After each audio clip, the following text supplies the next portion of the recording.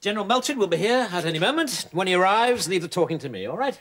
I like to keep an informal trench, as you know, but today you must only speak with my express permission. Is that clear? Is that clear?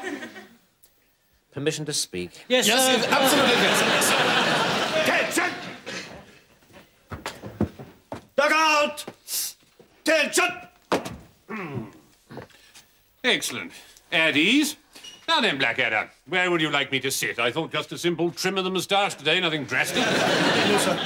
We hear about the paintings. Oh, yes, of course. Good Lord, George! How are you, my boy? I said, how are you? Permission to speak. Oh, absolutely top hole, sir, with a yin and a yang and a yippity-doo. Splendid! And your Uncle Batty sends his regards. I told him you could have a week off in April. Don't want you missing the boat race, do we? Permission to speak? Oh, certainly not. Permission to sing boisterously, sir. If you must. Row, row, row your punt gently down the stream. Belts off, trousers down, isn't life a scream?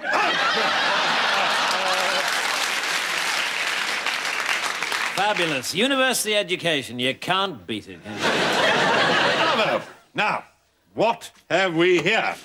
Name? Permission to speak? Baldrick, sir. Oh, tally-ho, yippity-dap and zing-zang spillet. Looking forward to bullying off for the final chucker? Permission to speak? Answer the General, Baldrick. I can't answer him, sir. I don't know what he's talking about. Are you looking forward to the big push? No, sir, I'm absolutely terrified. The healthy humour of the honest Tommy. Don't worry, my boy. If you should falter, remember that Captain Darling and I are behind you. About 35 miles behind.